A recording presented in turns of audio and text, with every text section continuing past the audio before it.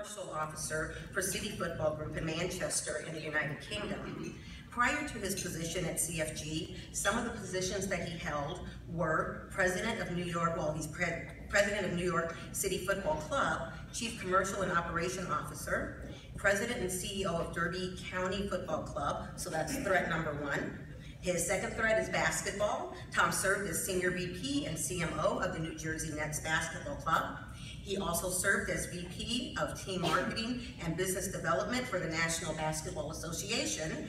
And threat number three is baseball. He was the Lansing Lugnuts general manager that actually started the program in Lansing, which has obviously, as you know, excelled over the years. I had an opportunity to talk to Tom and listen to him this morning, and when I asked him about this triple threat concept, he told me that the common thread amongst all of those things that made him successful in what he is doing today is curiosity. Curiosity about the business, curiosity about the environment that he was going into, also listening to speak with him, and he definitely has a story to tell. So please join me in welcoming Tom Glick.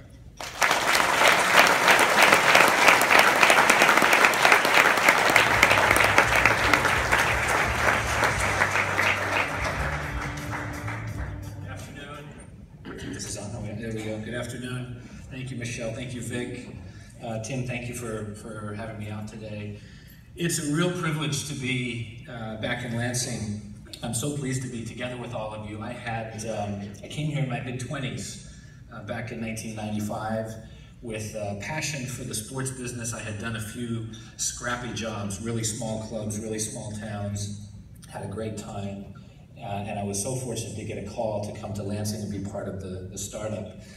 I enjoyed 4 amazing years here. For our family, we had our daughter at Sparrow, our youngest, 2 sons at Pinecrest Elementary, so many friends that we built here, an amazing time. And then professionally, it was really for me a transformative experience. I'm looking for the clicker here. Do I have it? There it is. It was a transformative experience for me professionally, and I think what I did in Lansing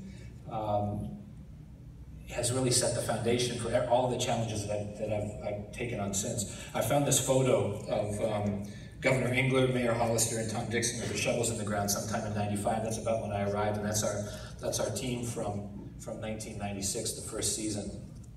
We had some players in that team who had never seen snow before. You remember that, Tom Murphy? They did. Yeah, that was one of the highlights of the first year was the boys from Latin America who had literally never seen snow before, and we were worried about getting the game in because it was snowing in April.